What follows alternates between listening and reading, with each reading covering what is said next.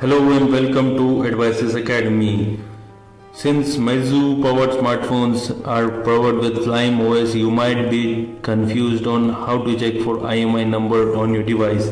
Generally, IMEI numbers are printed just above the battery or inside of the back rear case of the device, but since some of the Meizu phones back cover cannot be removable, you need to check it through your settings. So first of all, head to settings.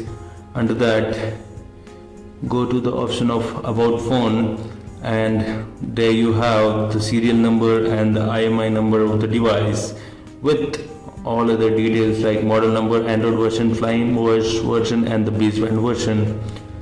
So that's it. That's how you can check for IMEI number on Meizu powered smartphone. Do subscribe to our YouTube channel, hit the thumbs up button below if you like this video.